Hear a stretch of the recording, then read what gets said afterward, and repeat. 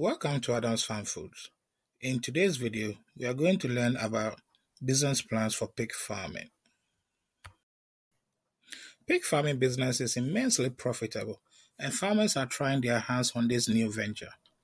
However, you must have adequate knowledge about how to start or how to proceed before you really start dipping your feet into pig farming.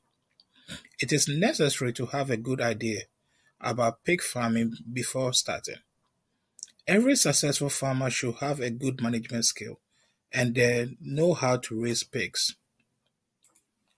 If you are looking to start a pig farming business, you will need to develop a well thought out plan for the big business. However, having a plan will provide you with a structure and ensure every aspect of your business remains organized. If you are new to this field, there is no need to worry, as this business plan will discuss everything from building a pen to managing it. Following a particular system helps you to stay focused. It is important to ensure that you do not fail in pig farming venture by following a system that has been proven to be successful. Mostly, follow a proven system that works. As mentioned before, pig farming is increasingly lucrative business. Still, before you venture into this field, you will need to consider the elements like having ample land.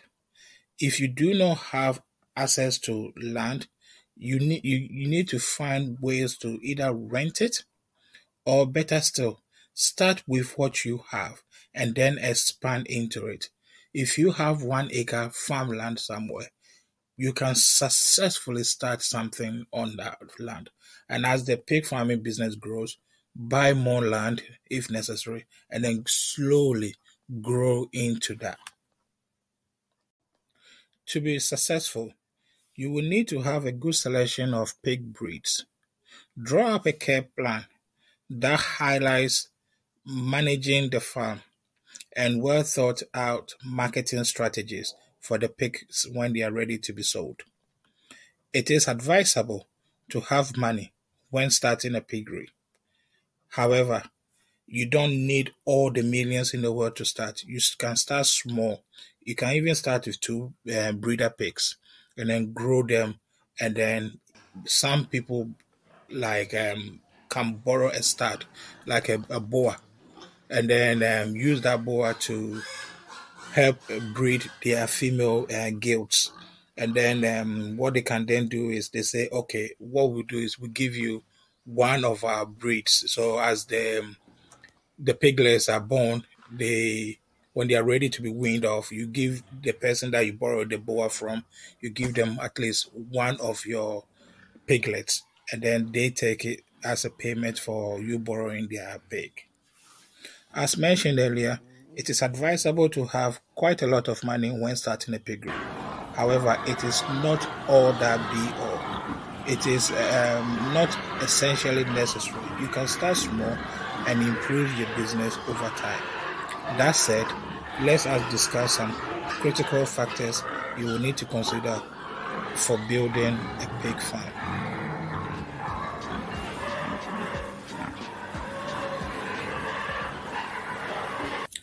Some of the critical criteria to consider when starting a piggery are as follows: acquisition of land, building of the pens, sourcing for food for the pigs, obtaining capital, sourcing for market to sell your pigs.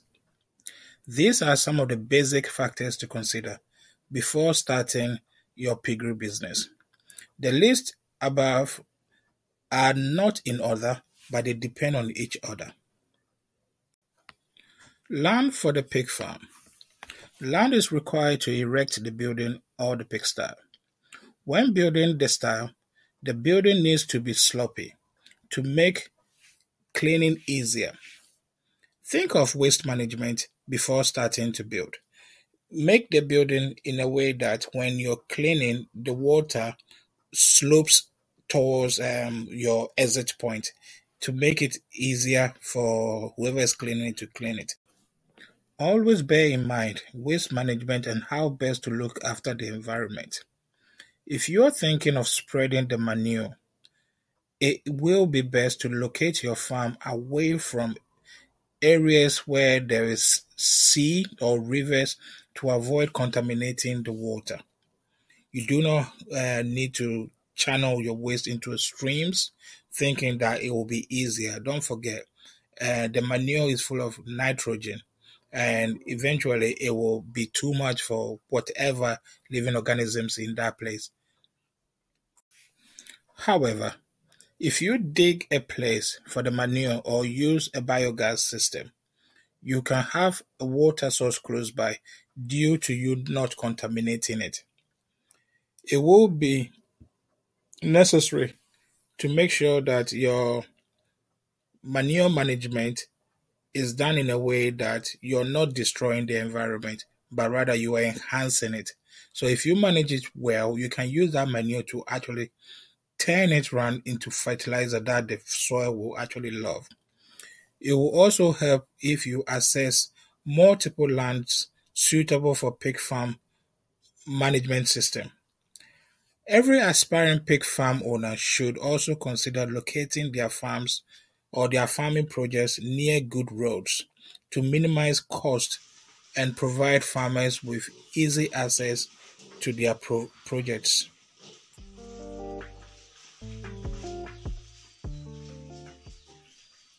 For me personally, I use biogas as a way of waste management. With the biogas, I'm able to get liquid fertilizer from it, which I use to fertilize my crops. I'm also able to get um, gas from it, which my workers and myself use to do quite a lot of cooking. And we are trying, or I'm trying my hands on turning the gas or using the gas to generate electricity for the farm. It does not matter what type of pig farming you're doing, whether it's intensive or whether it's the pastured type of pig farming where the pigs are left to roam around and come back in as freely as they want. What you need to bear in mind is when building a pig farm, you need to have a structure in place where it is very airy for the pigs. Mature pigs don't sweat, so they need a place where it's roomy and at the same time too is airy so that they can feel comfortable. The more comfortable a pig is, the bigger they get and the faster they grow for you to actually be able to sell them on. Most farmers tend to separate their pigs into different groups. However, gilts or the female pigs can share a pen. It is advisable to separate all male pigs as they whenever they start to reach sexual maturity to avoid them fighting. Boas start to fight and compete for the attention of females, and therefore separation makes them easier to contain them and stop that infighting. Of course, you will need spacious and well-built houses for the pigs. They start to become more expensive when you start to separate them male one male for one house, one male for another house, one male for another house. But the females can be grouped into one area.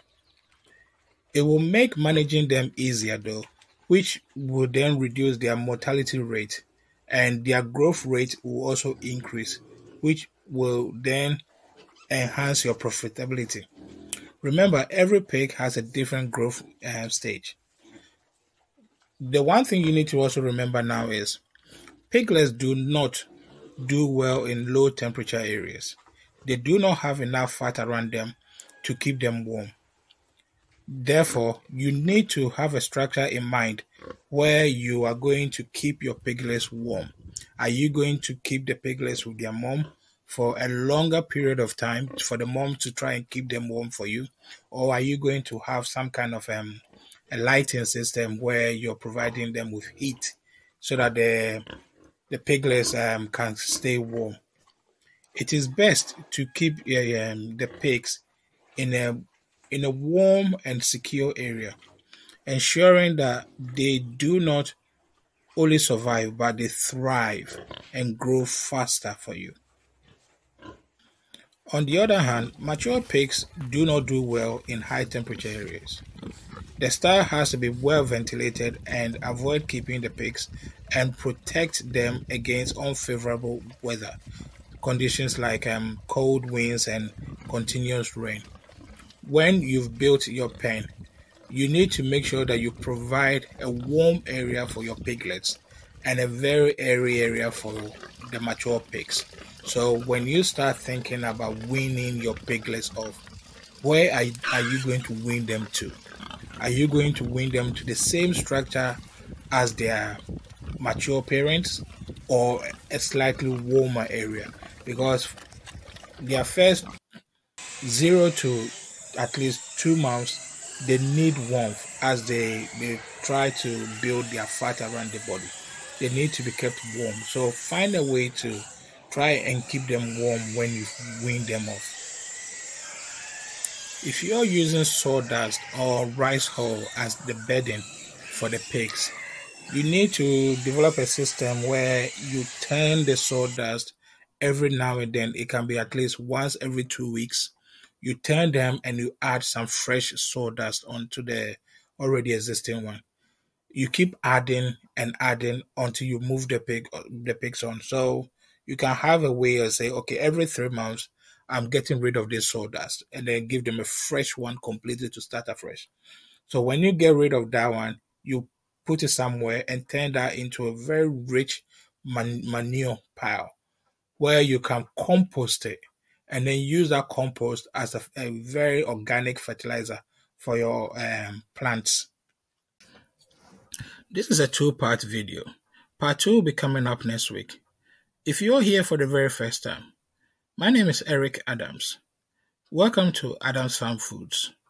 Do well to subscribe to the channel, like and share the video, and see you next week.